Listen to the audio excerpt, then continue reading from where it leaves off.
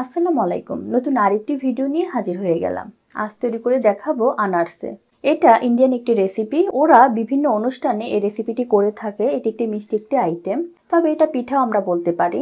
এই পিঠাটি সকালে চায়ের সাথে অথবা বিকালেও খেতে পারেন। এছাড়া বাচ্চাদের টিফিনও দেওয়া যেতে পারে। পিঠাটি বানাতে যা যা কিছু লাগবে তা তো আমি ডেসক্রিপশন বক্সে দিয়েই দিব। আর সবার সুবিধার্থে আমি সরাসরি চুলায় চলে যাচ্ছি। যা যা কিছু দিব তা আমি ওখানে দেখিয়ে দিচ্ছি। চুলায় দুধ বসানো দেখতে পাচ্ছেন। এখানে 1 লিটার দুধকে জাল করে আমি হাফ লিটার করে নিয়েছি এবং মালাইটাও দেখতে পাচ্ছেন। আমি তো প্রথমেই জাল করে দুধটা কমিয়ে নিয়েছি, তবুও বলক তুলে নিচ্ছি। দুধটা বলক উঠে গেছে। এখন দিয়ে দিব চিনি। এখানে আমি হাফ কাপ পরিমাণ চিনি দিচ্ছি। আপনারা যদি মিষ্টিটা একটু বেশি খেতে চান তাহলে 3/4 কাপের মতো দিয়ে দিতে পারেন। এর চেয়ে বেশি দিলে বেশি মিষ্টি হয়ে যাবে। আর সবার সুবিধার্থে আমি আবারও বলে দিচ্ছি, 1 লিটার দুধকে জাল করে হাফ লিটার করে নিয়েছি। সেখান থেকে আমি 1.5 কাপ পরিমাণ দিয়েছি। চিনি দেওয়ার পরে আবারও বলক এসে গেছে। এখন দিয়ে দিব তিল। এখানে খোসা ছাড়ানো তিল আছে 2 টেবিল চামচ পরিমাণ। পরবর্তীতে আবারও লাগবে। এর সাথে আমরা দিয়ে দিব চালের গুঁড়ো। এই পিঠাটা চালের গুঁড়ো দিয়ে বানানো হয়। এখানে মেজারমেন্ট কাপের 1 কাপ পরিমাণ চালের গুঁড়ো আছে। আমরা অল্প অল্প করে দিব এবং নাড়ব। এই আনারসিটা বিভিন্নভাবে করা যায়, তবে এটা সবচেয়ে সহজ পদ্ধতি। এভাবে করে দিব এবং দলাটা ভেঙে দিব। এখন ভালো করে মিশিয়ে দিয়ে খামিরটা করে নিতে হবে, ঠিক এভাবে করে।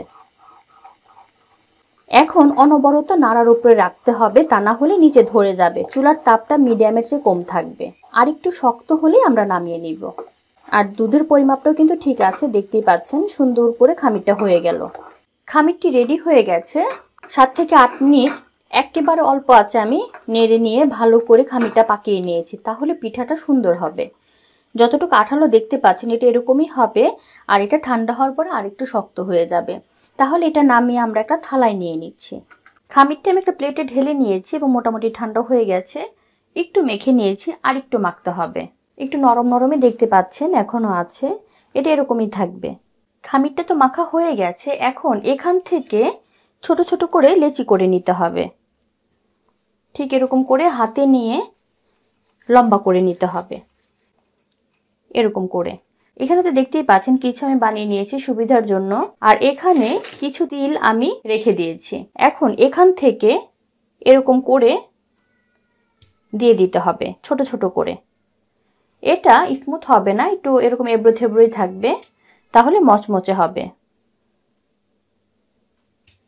দেখতেই পাচ্ছেন কেমন করে আমি করছি। এভাবে করে যতটুক লাগা ঠিক এভাবে করে আমরা তিল লাগিয়ে নিব। এভাবে করে আমরা গড়িয়ে গড়িয়ে লাগিয়ে নিব। এটাতে চাপাচাপি করার দরকার নেই, আলতোভাবে লাগাতে হবে। ঠিক এভাবে করে। তাহলে এভাবে করে আমি কিছু লাগিয়ে নিচ্ছি। কিছু তিল দিয়ে আমি গড়িয়ে নিয়েছি, দেখতেই পাচ্ছেন কতটা সুন্দর লাগছে। এখন আমি ভাজতে চলে যাব। আনারসে ভাজার জন্য ছোট একটা ফ্রাই প্যান বসিয়ে দিয়েছি চুলায়। চুলাটা ধরিয়ে দিয়েছি এবং পরিমাণ মতো তেল দিয়ে দিচ্ছি। যেহেতু এটা ডুবো তেলে ভাজতে হবে, তাই পরিমাণ মতো তেল দিয়ে দিচ্ছি। অল্প একটু খামির দিয়ে দেখেছি তেলটা গরম হয়েছে কিনা। যতটুকু হয়েছে ততটুকুই চলবে। এখন এক এক করে দিয়ে দিচ্ছি। চুলার তাপটা মিডিয়ামের চেয়ে কম থাকবে, তাহলে সুন্দর করে ভাজা হবে। যতটুকু ফ্রাই প্যানে নিয়েছে ততটুকু আমি দিয়ে দিয়েছি। এখন 1 পিঠ হওয়া পর্যন্ত আমাদের অপেক্ষা করতে হবে। যখন একটু শক্ত হয়ে যাবে তখন আমাদের উল্টিয়ে দিতে হবে। এর আগে ধরার দরকার নেই, তাহলে তিলগুলো খুলে খুলে যাবে। আর তেলের মধ্যে কিছু তেল ঝরে পড়েই যাবে। এটা পরবর্তীতে আমরা ছাঁকনি দিয়ে উঠিয়ে নিব। তাহলে এক পাশ ভালো করে ভেজে নিচ্ছি। 5 মিনিট হয়ে গেছে। এখন দেখিয়ে দিচ্ছি কেমন হয়েছে এবং এখন উল্টানোর সময় হয়েছে। একটু শক্ত হয়েছে। যখন মোটামুটি একটু ভাজা হয়ে যাবে তখন দেখা যাবে কিছু কিছু পিঠা ফেটে গেছে। আমি দেখিয়ে দিচ্ছি, দেখতেই পাচ্ছেন ফেটে গেছে। এটা কিন্তু সুন্দরভাবে ভাজা হবে এবং খেতে ভালো লাগবে। তাহলে সুন্দর করে আমরা উল্টিয়ে পাল্টিয়ে দিচ্ছি এবং ব্রাউন কালার হওয়া পর্যন্ত অপেক্ষা করব এবং দাঁড়িয়ে থেকে ভাজতে হবে, যাতে করে সুন্দরভাবে ভাজা হয়। পিঠাটা ভালো করে ভাজা হয়ে গেছে, কালারটাও সুন্দর এসেছে, দেখতেই পাচ্ছেন ফেটে গেছে এবং কালারটাও দেখা যাচ্ছে। এর চেয়ে বেশি কালার করছি না, তাহলে বেশি শক্ত হয়ে যাবে। এখন তেলটা ঝরিয়ে আমি নামিয়ে নিচ্ছি। প্রথমগুলো আমি নামিয়ে নিলাম।